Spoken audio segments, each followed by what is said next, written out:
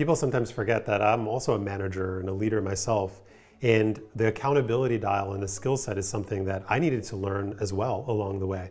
It's something that I really struggled with, especially early on in my leadership career, of knowing how to give feedback without it being too intense, and learning how to balance my desire to drive a result with giving people the coaching and development they needed. But the dial itself came out of a coaching conversation that I was having with the first CEO that I ever coached when I started Refound.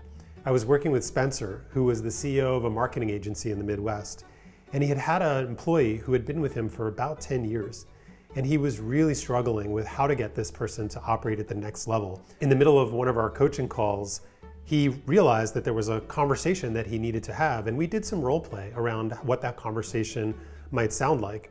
And naively, I was sort of speaking about the destination of, hey, here's what accountability would look like, and here's where you want to get to, where he really understands the standards that you're holding and why you're holding them and where the gap is between how he's showing up today and where you need him to be. Got it, he said. I'm going to go have that conversation. And I didn't think much of it. I assumed that he would approach that in a way with a lot of empathy and hopefully some curiosity, but that's not what happened. About a week later, we had our next coaching call, and he said, Jonathan, I really felt good going into that conversation, but it didn't go well. I really told him straight. I told him exactly what I needed and when I needed it and how he was failing. And I said, Spencer, that's not what I meant. I meant to have that series of conversations. I wanted you to just start the topic with him and to work up to those standards and expectations a little bit more gradually. Oh, he said, that probably would have gone a lot better. So as a result of that conversation, I realized that I needed to give my clients a process.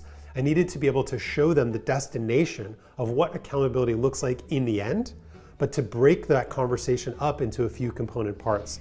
So we started to think of it as a dial, like the volume on an old stereo set, of how do I start the conversation without bringing a lot of intensity? How do I raise the topic or the behavior or talk about the situation in a way that's relevant and timely, but without going so far into the conversation where it's going to make the person feel defensive or go into a place where they feel victimized or that I didn't understand where they were coming from.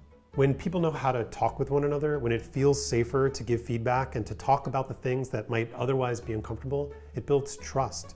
And it builds an environment where people feel like they can be more of themselves, take more risks, and own their role to the next level. That's why we really want to encourage you to share this with your team.